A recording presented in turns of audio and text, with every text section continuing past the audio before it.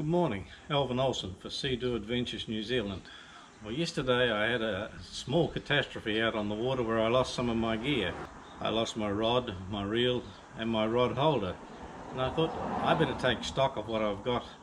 So I'm in the process of developing a list for my boat so that when I do go out on an adventure I know what I've got and I've checked it against my base list. So I've had my GTX 155 for approximately 6 months now. I've accumulated 50 hours of experience on the boat. Initially I had very little gear, made basically my life jacket and anchors and things like that, but in the last 6 months I've accumulated more equipment and refined what I need to have with me. So I'm in the process of developing my list so that when I do go out on different adventures I have at least got a range of the tools that are basic to the boat. So I start with my anchor and my anchor rope here. I keep it nice and tidy on there, keep it folded up. I've put it inside my hat there just to stop it flopping around a bit, and inside this here. Now that's keeps it more secure and save the tangling in the bottom of the caboose, if you like. I got a longer anchor rope here that I need.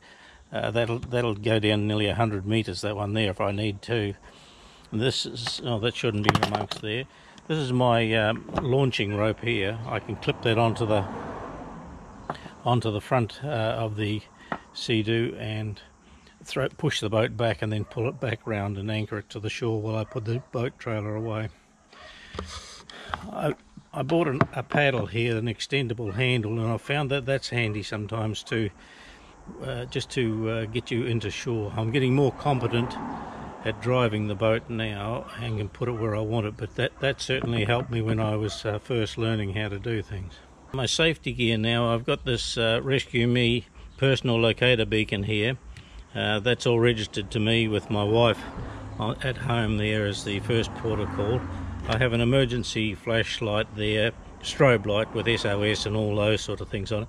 These are two VHF radios I have for my van, UHF radios for my van. This is mainly a listening one here that I have if I have the drone, so I can hear for helicopters, etc.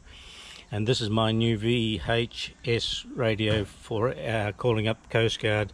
I grabbed 3 FLIRs when I was in a shop once, just as an additional security. They take up no room and they just sit in my caboose there as well. And my fire extinguisher, well, I carry it, but I doubt that I'll ever use that at sea. I'll just get off the boat and leave it to it. I've grabbed Bev's Easy Yo there, and I can stack my pair of pliers and a multi-tool in that. I carry a pair of pliers out there with me because that, you know, you never know whether you get a hook in you or you get something that you just want to tweak up. This is my hunting knife. I carry that all the time with me. It'll cut rope pretty flash, that one there. She's good. I had that with me, and that goes in this one here, carried in the bag. I have a good set of shades there. They'll work well for me over there. This bag here, which I pack the fire extinguisher into, is also a sand anchor. It's one that I can fill up with sand and tie the boat offshore, so that's important for me. I got a set of gloves here. I got also my neoprene ones. They're away at the present time, but these are handy, more so in the winter than in the summer.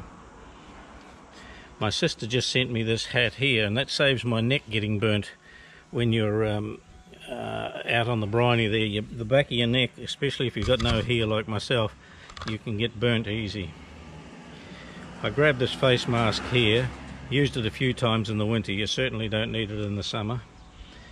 And this buff here works well too, but it's pretty warm one really. It's more for a motorbike one, but I have used it when I was down south on the southern lakes. I have a set of goggles as well, and I carry them. They're getting a bit scratched up and that, but they're doing as my second pair. My snorkeling gear is just a basic set of fins and snorkels, and my weight belt here. I like this one because it's in canvas and it doesn't knock any other parts around. It packs down pretty tight in the front hold. I got a 3mm long wetsuit there, long sleeve, long legs, and that's excellent in the winter, and I use that quite often. That's been my primary one. I grabbed a short sleeve, short legged one for the summer, and I also grabbed this overcoat here. This one goes over everything, so that takes you up to 6mm on your body, and that works well too. It's got a hoodie on it and pockets, etc. So I take that in the caboose, so if I do get wet and I've got a fair way to travel, I can put that on over the top, and that keeps the heat inside, and that gives me 6mm of protection on the upper body. I've got a range of life jackets now, some for my grandchildren. They can have a ride with me. This blue one here is the one that I use mainly. It is a little tight, but it does the job. I feel comfortable out riding in it. And I've got this one here, but I prefer my blue one here when I'm out riding.